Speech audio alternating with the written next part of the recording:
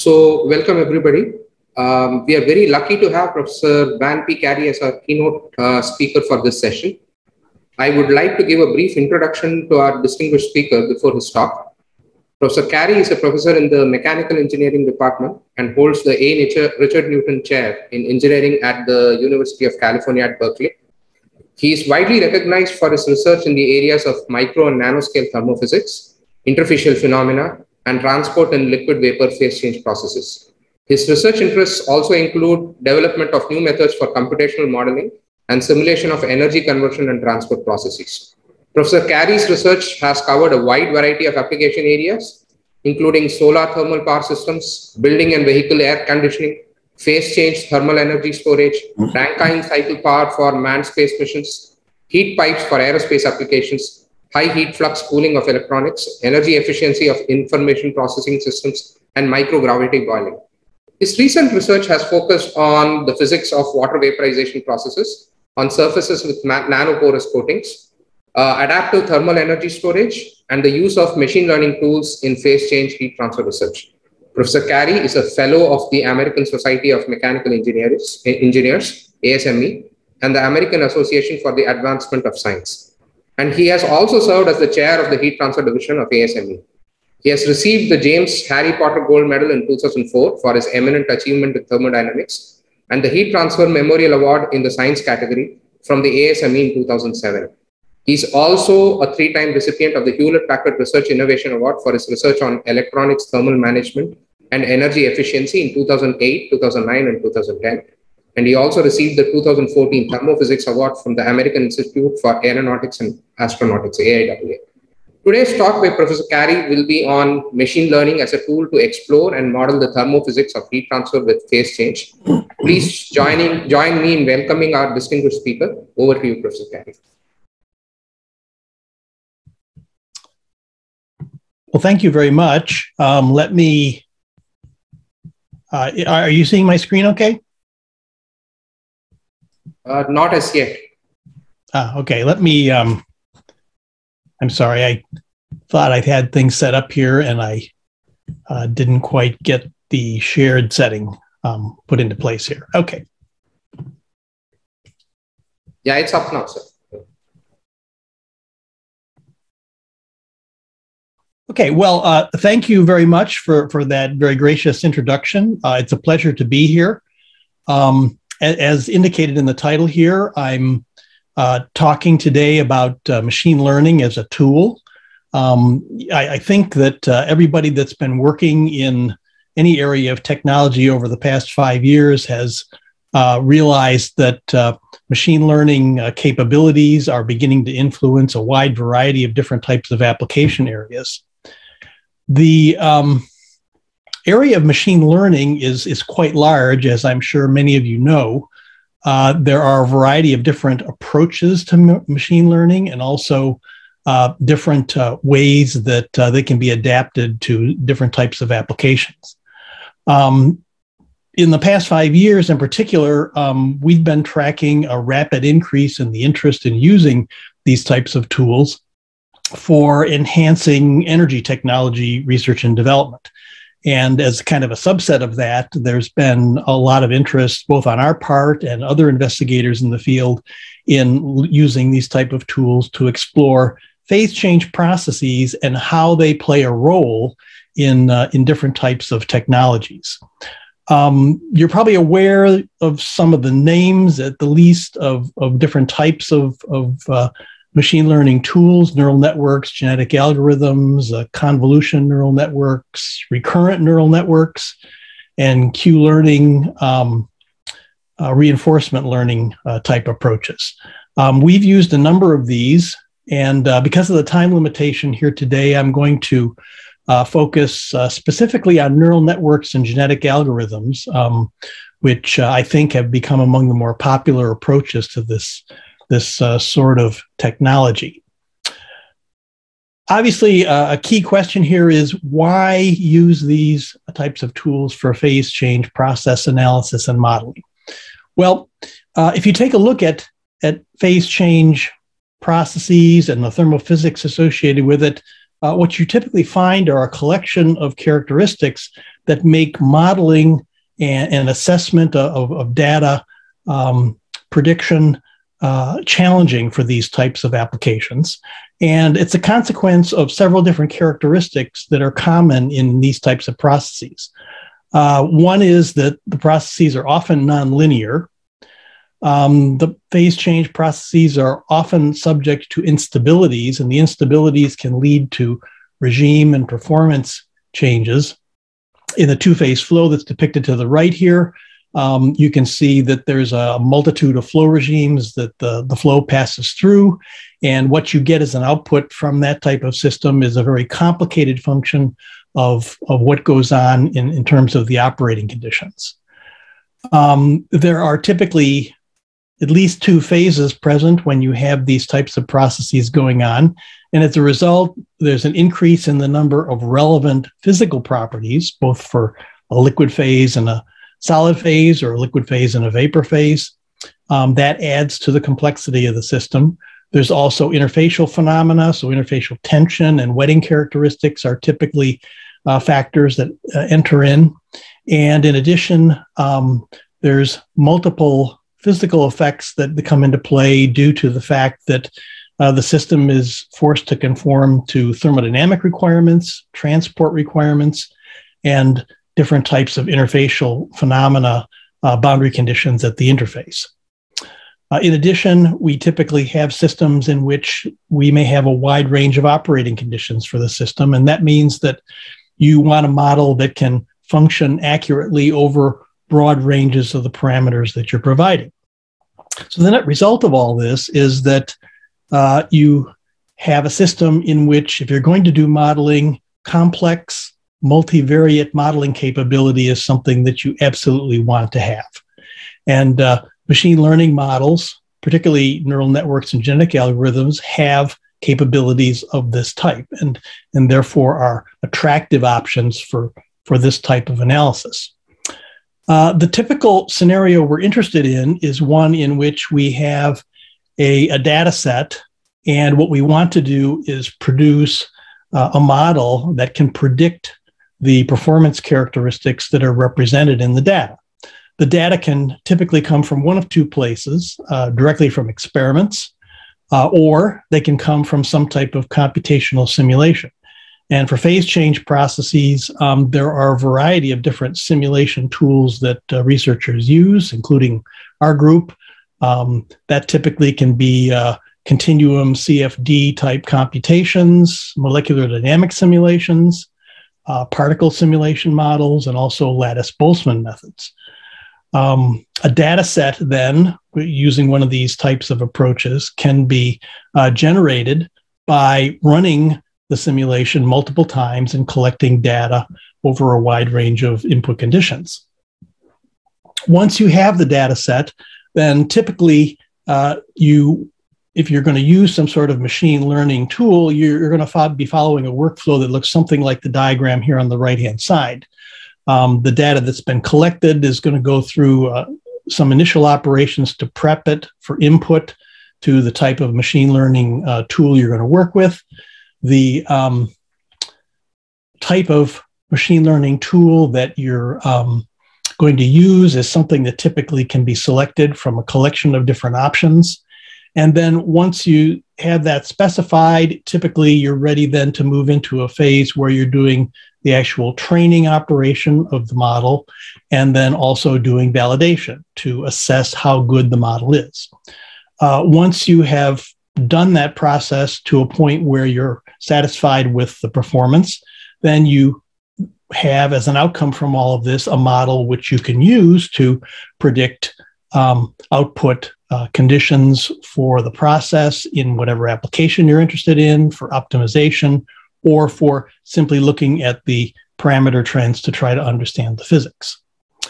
One thing to kind of note here is that these types of models in their purest forms typically are models that contain no physics. They're basically making predictions based on the mathematical trends in the data. So they lack the sort of underpinning or the framework that comes with the type of physical modeling that many of us in the heat transfer community are used to doing. I'm going to talk, as I mentioned, about two types of modeling. Again, because of time limitations, I can't get into this too deeply, but there's a few comments to make about how these work and how the characteristics relate to what we're typically trying to do. Artificial neural networks are a very popular approach to developing data-based models. Typically, what you're doing is using a collection of neuron models, and the neurons are designed so that they mimic the behavior of organic neurons in organisms. Typically, what you're doing is creating a neural network by stacking multiple layers of the neurons into a network structure. Typically, these have one input layer, one output layer, and one or more layers of neurons between those two limits.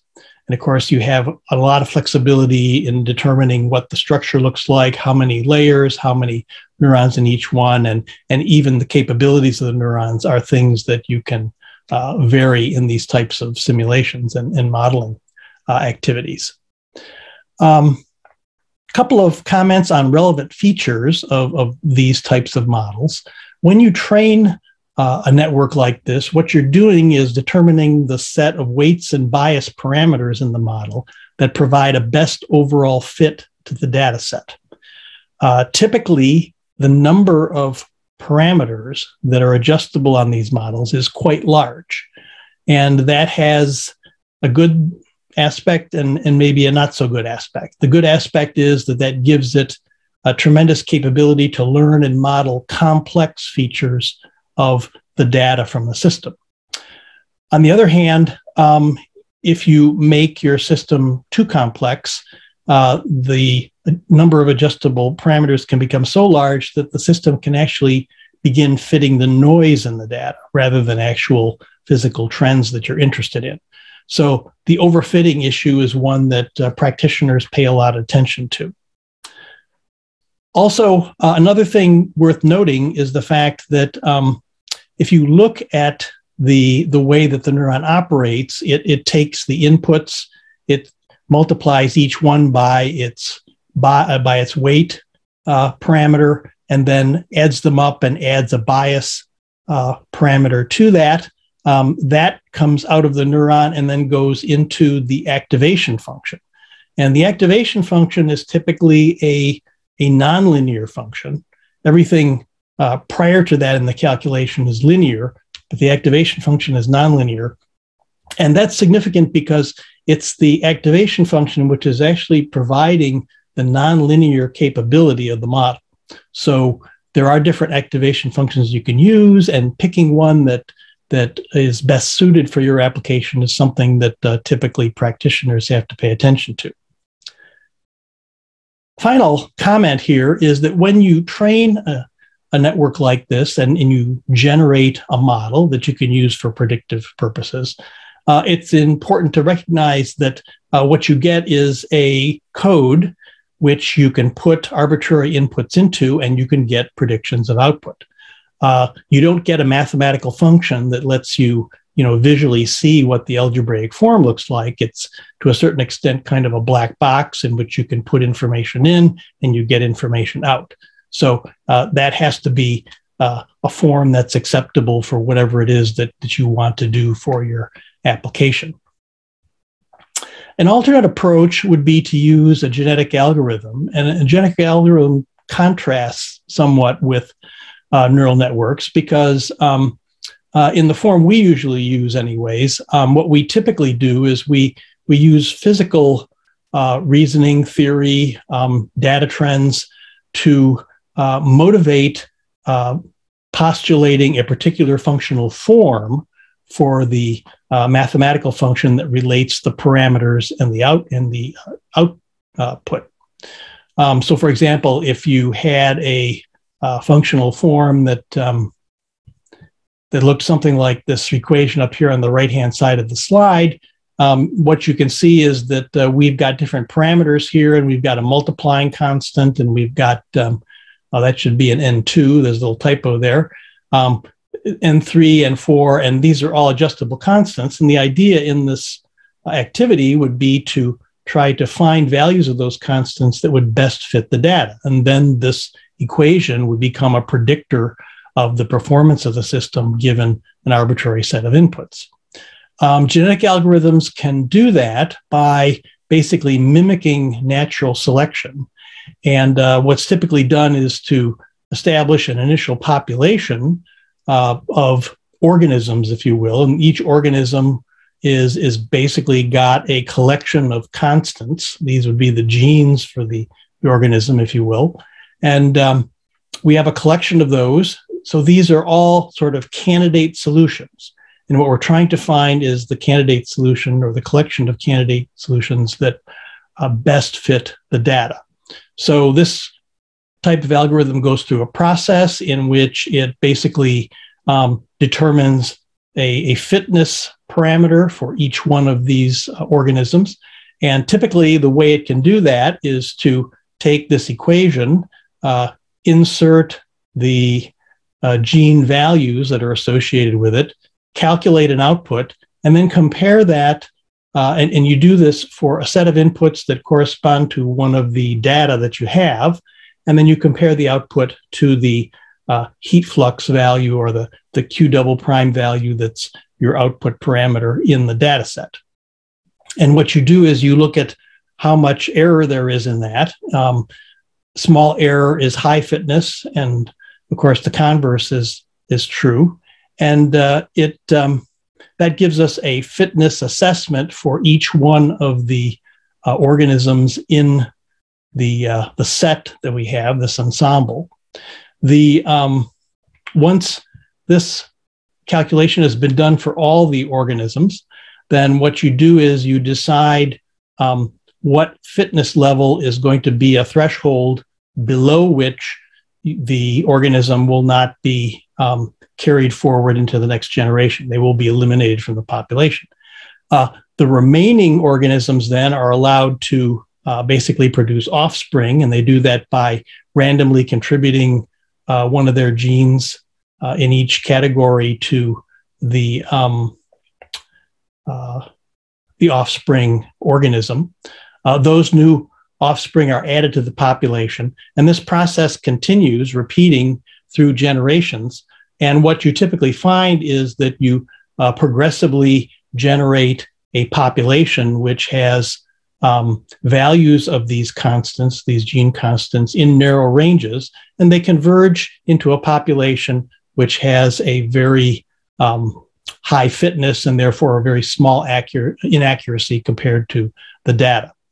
So this is basically the methodology in general terms. There are some key elements in using this type of algorithm that have to be kind of a central focus. One is kind of framing the problem.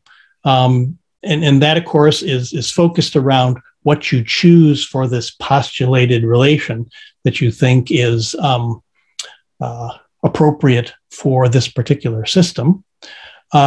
Also, the definition of the fitness function, or the error, if you want to think of it that way, is also something that should be given careful consideration, because that will dictate oftentimes how fast the convergence will be and how tightly it will converge.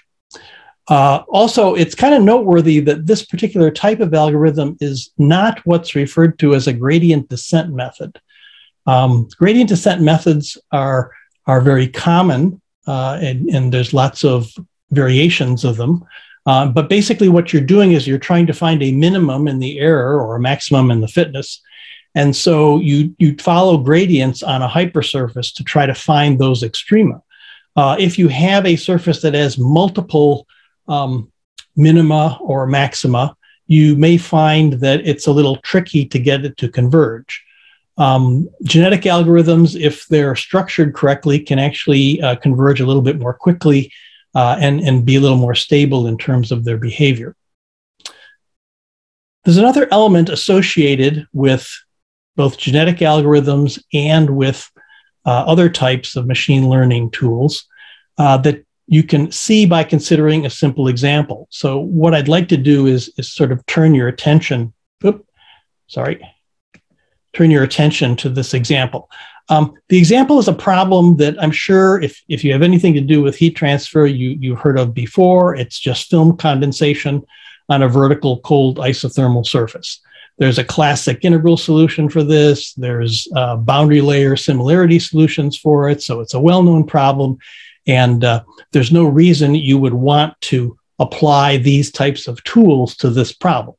But if we just take a look at what it takes to organize a machine learning analysis for this, it actually illustrates a couple of important points. So that's kind of why I'm drawing your attention to it here.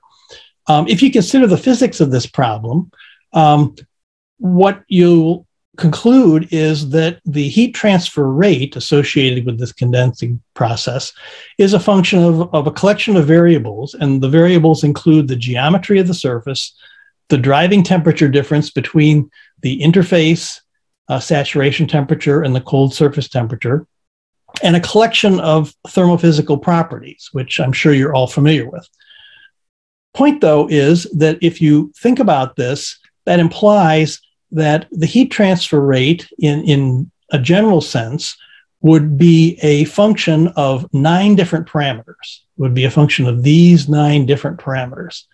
Now, that turns out to be a fairly complicated problem if you're trying to construct a solution where you're going to iterate to try to fit a surface in a hyperspace, because you're talking about many, many dimensions of parameters and trying to get a fit of a hypersurface to a collection of points in this 9-dimensional space.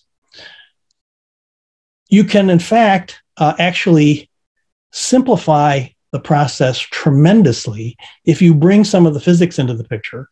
And in this particular case, the physics indicates that the interrelationship among heat transfer and the rest of the parameters can be represented in terms of 4 dimensionless groups.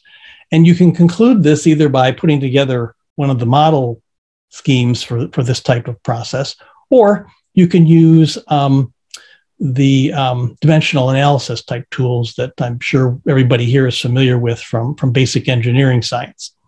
In this particular case, you end up with the 4 dimensionless groups that are down here at the lower portion of this page. There's kind of a condensation Grashof number parameter here, a Prandtl number, a Jakob number, and a Nusselt number. And so the net conclusion from all this is that we would expect in this space, if we transformed all the data into this space, we basically would be able to express the interrelationship as Nusselt number being a function of the other 3 parameters. What this suggests, of course, is that if you're going to do the machine learning analysis of this, you could benefit tremendously by taking the 9-dimensional data, raw data, and converting it into dimensionless parameters. So you go essentially from a function of 9 variables to a function of 3 variables, and that becomes much more manageable computationally. So by bringing in this physical understanding of the problem, being able to introduce this transformation to produce dimensionless variables, you end up with a problem that's much easier to work with. Now, this is a very simple problem, and you can encounter in phase change problems that have many more than 9 parameters associated with them. If you go to the dimensionless form there, you may not get all the way down to 3, but you may substantially reduce the order of the problem. So it's a tremendously positive thing to do to be able to implement this type of approach. And basically then what we're talking about is combining a physics framing of the problem plus an appropriate machine learning tool to create the model. Oops, sorry, jump backwards there. One other thing I'll just mention here is that this approach is highly scalable, which means that you can do it for relatively simple problems like the one we just considered, but you can also do it for systems which have many more variables associated with them. And so it's a process that you can use as part of a general toolkit for doing these types of analyses. Okay. Just kind of stepping back and looking at the bigger picture then, this kind of leaves us with three options. You can do physical modeling for a particular phase change heat and mass transfer problem. You can do a purely machine learning model development in which you treat the data just as numbers and you look for the interrelationship among the numbers. And then finally, the third option here is to bring in this physics-inspired framing, which can allow you to simplify things and make the process more efficient. So the objective here then is to kind of point out that doing this type of hybrid approach, in many ways, it brings about, bringing into the picture the best of both processes and being able to attack problems that are very challenging. I want to talk then, just to kind of wrap things up, about a couple of examples. This is sort of one first example, and I wanted to point this out because this is actually sort of a schematic for a thermal solar power system in Spain. They have a central receiving tower, which has a boiler element in it. So it feeds water into it at 40 bar, and it flows upward and boils in this vertical riser tube. In this particular case, you can use machine learning to analyze what's going on here. I think you can well imagine that one of your objectives in running this system would be to try to control it in a way that would maintain the integrity of the components. So if you're operating at a given set of conditions, typically you'd like to know what the exit quality is coming out, which is indicative of how much steam you've produced, and then also what the maximum wall temperature is, because you don't want the wall temperature to get too hot. So if you put in the operating conditions and you constructed a full model of the two-phase flow and the boiling process and the riser tube, or you actually did an experiment with the system itself, you could determine what those two parameters were at the output. So you can think of those two parameters as being functions of all the operating conditions. In general, though, what you're really interested in a situation like this is being able to do the inverse calculation. Because what you'd like to know is, if I have a given set of operating conditions, what should I set the mass flow rate to in the tube in order to get the exit quality and maximum tube wall temperature that I want?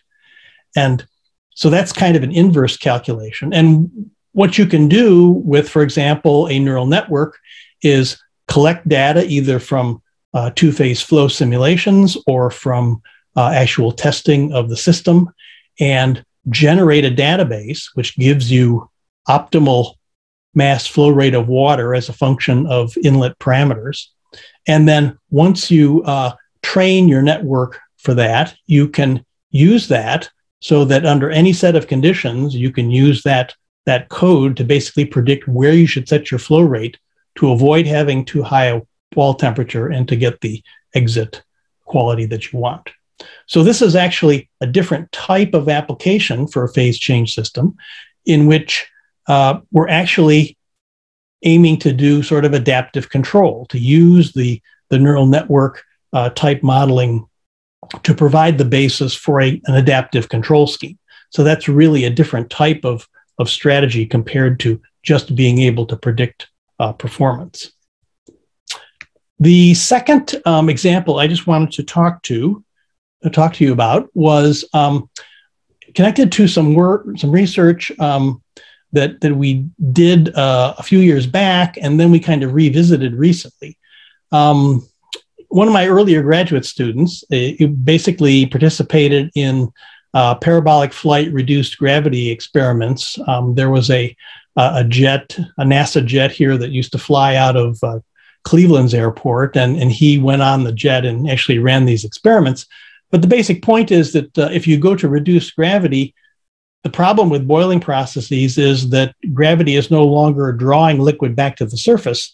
It's allowing the vapor to kind of hang around, and that tends to make the surface blanket with very vapor, and you get a very early transition to critical heat flux.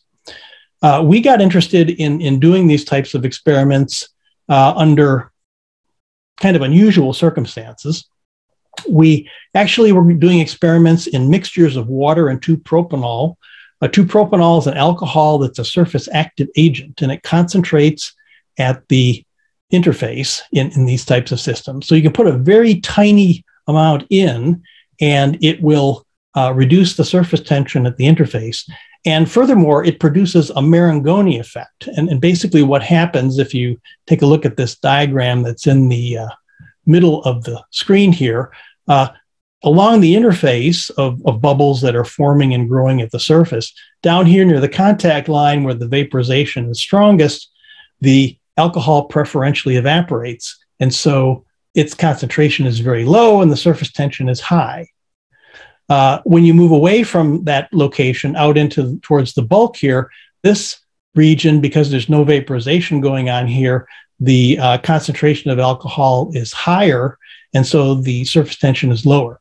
So we have low surface tension away from the surface and high surface tension near the surface, and that tends to pull liquid along the interface towards the contact line. So this type of system has a second restorative force that actually draws liquid towards the surface. And what we were interested in exploring was what the interplay was between gravity, which draws liquid back under normal gravity conditions, but is very weakened under the reduced gravity conditions, and this type of Marangoni effect. So we basically did a bunch of experiments and took data, created pool boiling curves, basically nucleate boiling curves, for a variety of conditions at different water pressures, at different mole fraction of the alcohol in the bulk, and also under conditions where we had different shifts in the surface tension between the near wall condition and the far wall condition. And then also, of course, different changes in gravitational acceleration. Actually, the way these aircraft worked was that they would climb, and while they were climbing, they were actually pulling 2 Gs. So you'd get 2 Gs while it was climbing, and you would get micro G as it came down. And of course, we could also do 1G experiments in our laboratory. So we got data for a whole host of different conditions. Now, when we began to realize what we could do with the machine learning tools, we recognized that we might have an opportunity to explore what the effects of some of these special parameters were. And to do that, what we did was we kind of took a look at conventional pool boiling correlations. This is the well-known Rosenau correlation for pool boiling. And what you can see here is that there are specific dimensionless groups that appear in this. And so what we proposed to do, we said, well, what we want to do is we want to take our data and we want to transform it into a dimensionless condition. We also want to include dimensionless groups associated with changes in gravity and changes in the sort of Marangoni surface tension effect. So we added this gamma parameter, which is associated with that, and the ratio of the actual gravitational acceleration to Earth normal. And based on that, and in our sort of examination of the trends, we came up with a hypothesis for what this functional form, what the Rosenau correlation would have to be modified to in order to allow for these parameters to be accounted for. And then we asked the question, well, can we create a genetic algorithm which can figure out what these constants are? And in fact, we did that, and it actually worked out amazingly well. We took our data and we were able to start the genetic algorithm code off with basically guesses that were all sort of close to 1 and let just evolve over time. And we also started with numbers that were close to 0, and they all basically converged to values of these constants, which were very close to each other. And this plot basically shows a comparison of the predicted heat flux with these constants and the corresponding experimental value. And you can see that they actually agree quite well. When you put these constants into the functional equation, you get an equation that looks like this. And so what we get from all this is an equation which is basically a modified form of the Rosenau-Boiling correlation, which includes these additional effects. And so we've been able to take this and use it as a tool, as a way of exploring this phenomena and understanding how the mechanisms interact a little bit. I'll just show you a little bit more of the results from this.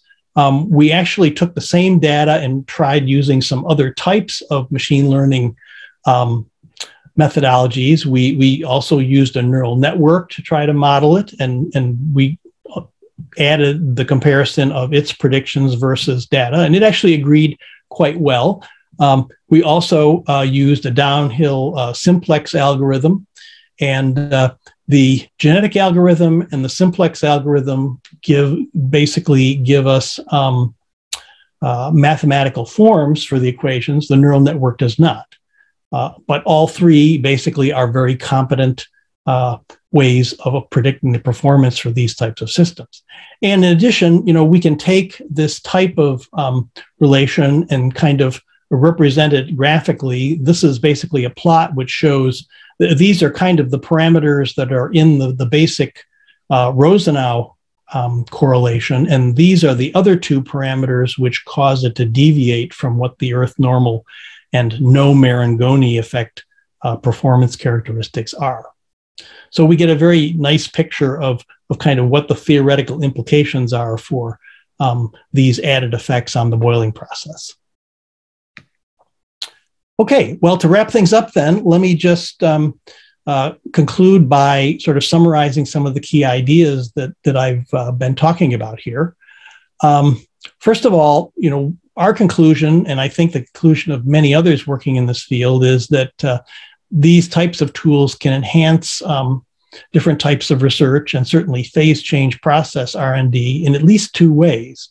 One is by providing an alternate approach to understanding the physics, and we certainly saw that in the reduced gravity boiling data analysis we did.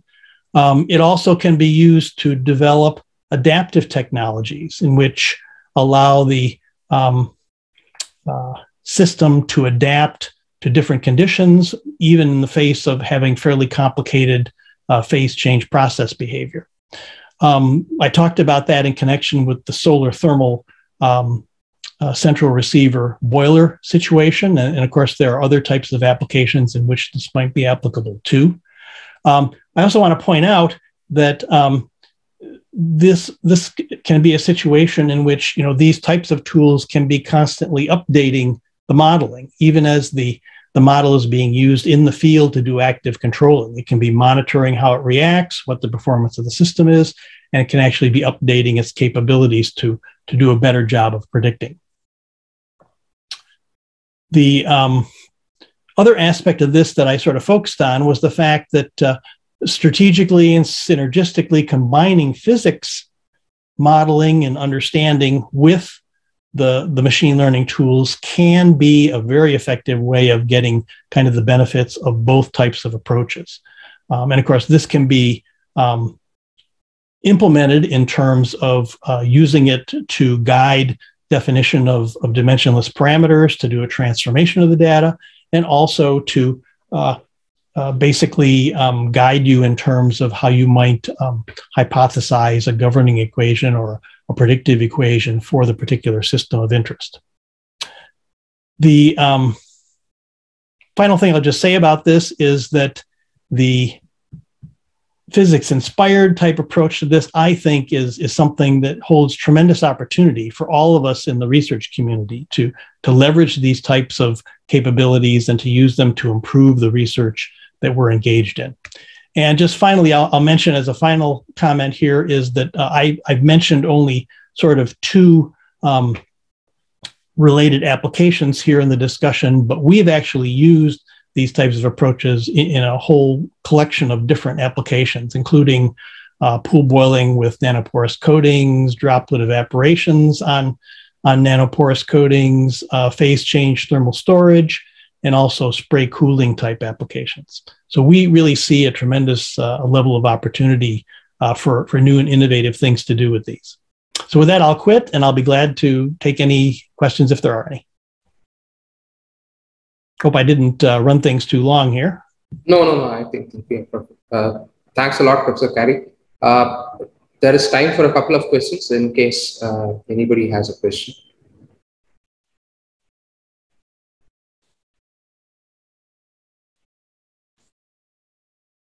Sajid, will we get questions from other places or only on, can you get questions from YouTube or something? Sir, we'll get questions from the conference portal. Okay.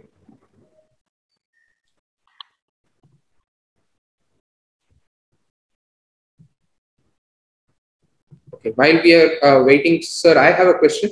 If that's sure. Okay. Yeah. Sure. So, so you talked about basically the physics-inspired approach for incorporating our knowledge of physics into thermophysics models. So currently, the examples you showed were we either had like some non-dimensionalization insights, or maybe in sort of the pool boiling example, you had some expression, some basic expression, and then we are trying to work out the parameters, and ML tries to work that out. There is now an alternate approach, you'll be familiar with it in the last couple of years, which is physics-informed neural networks, where they are actually incorporating the differential equation directly into this. How much of a role do you think it will play in the kind of problems that you're looking at, especially with complex physics? I think with simpler problems, it's okay, but with complex physics sort of like boiling, do you see it playing much of a role in the future? What's your opinion? Just to understand your question, when you say it playing a role, are you talking about this alternate approach with the physics informed, including the differential equations within the regression process, essentially? Yeah, no, I think that there is potential for those types of interconnections between these different approaches. Clearly, we have these different types of physical simulations, which can be CFD type simulations and molecular dynamic simulations, lattice Boltzmann, and so forth. It seems to me quite feasible that you could consider putting together kind of a hypermodel that could incorporate both a machine learning component and maybe a like a lattice Boltzmann or a CFD that could be interacting actually during a simulation calculation. Right.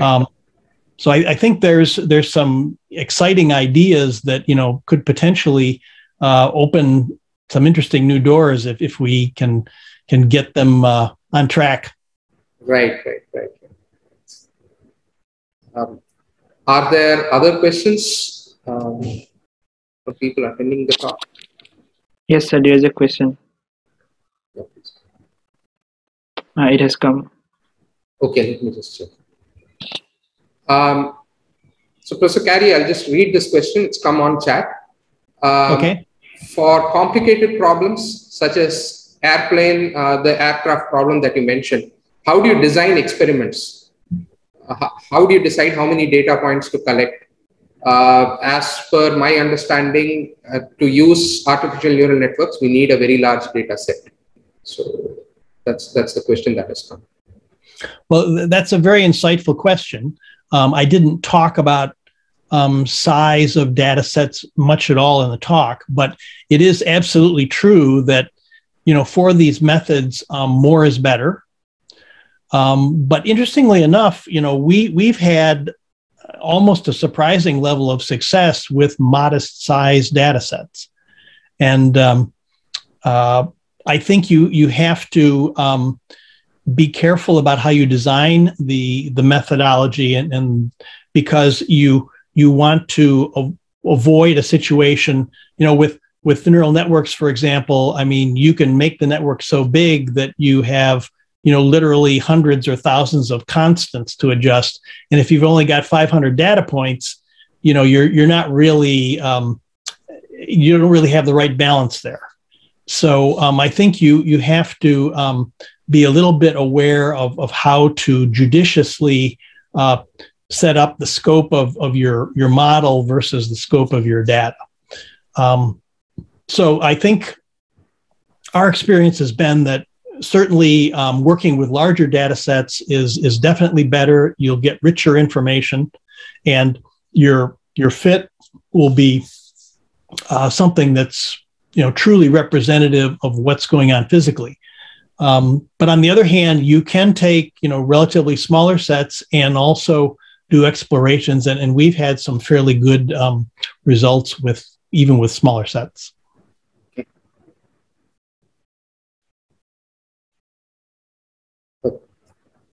Any further questions?